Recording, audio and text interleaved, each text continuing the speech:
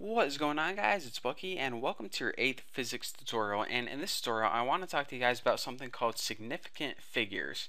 Now, a significant figure is basically a way of saying how precise should your answers be whenever you're working with scientific notation. So before, when we were working with scientific notation, we got numbers like 1.53217, and maybe those numbers went on and on forever. Well, if you're saying, alright, so how do I know how many decimal places I'm supposed to write in my answer? Well, there actually is an answer to that question, and it isn't just basically however many you feel like. There's actually a rhyme and a reason to it, and it makes a lot of sense. So hopefully by the end of these tutorials, you guys are going to understand the importance and the significance to significant figures. Should I have said it like that? Probably not, but you guys know what I mean. So basically, let me go ahead and tell you a story from my childhood, and this is gonna, definitely explain to you guys how and why significant figures are important. So when I was in high school, I used to be on the wrestling team, and I was always obsessed about my weight. So I had a scale at my house that I weighed myself multiple times a day. So one day I weighed myself and the scale said 165 pounds. It only had enough data to round it to the nearest pound. Again, if you wanted to buy a scale that, gave you a tenth of a pound, like 165.175, those cost like thousands and thousands of dollars to get a scale that accurate. So we only had, a dumb scale that we bought at Kmart, so it only gave us my weight to the nearest pound. So I walk into wrestling practice one day, and my coach says, "All right, Bucky, how much do you weigh?" And I tell him 165 pounds. And he looks at me. I look a little bit chubby, like I'm overweight, like I'm not going to make weight for the tournament. And he says, "You know what? I don't believe you. Get on the scale." So I go ahead and hop on the scale, and if you never wrestled in high school before, they have really precise, expensive scales. So, in fact, whenever I got on that scale, it said 165.38.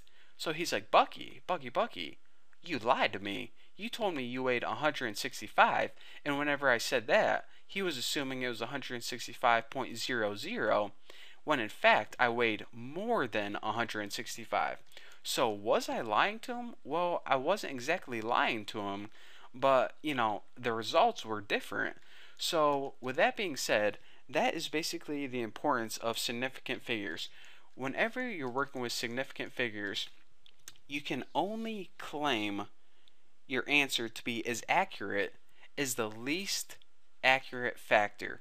And you're going to see what I'm talking about whenever I'm working with this in scientific notation. But basically, what I'm trying to say is whenever you're using scientific notation, especially with multiplication and division, your answer can't be more precise than your least precise factor. And by that I mean you can't assume this number is 165.00 because we don't have the equipment to verify that.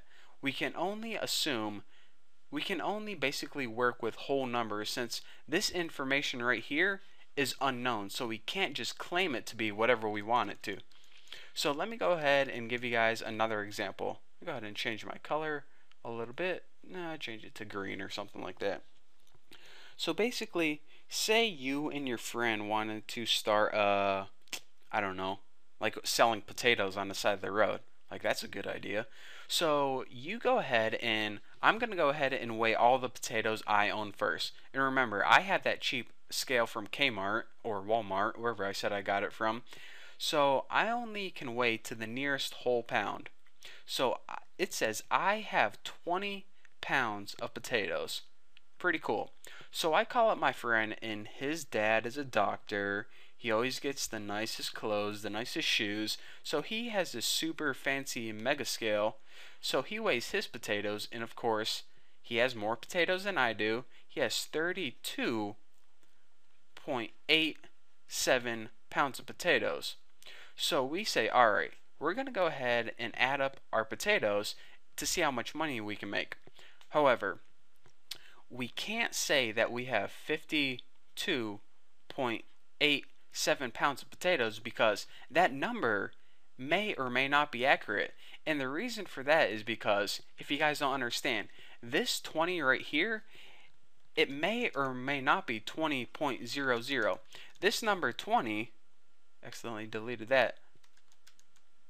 Okay, let's clear this up. This number 20 right here can be anything from like 19.5 to 20.49, and we really don't know to add 19.5 to this or to add 20.49 or anything in between. So really, all this information to the right of the decimal point is pretty much just a guess.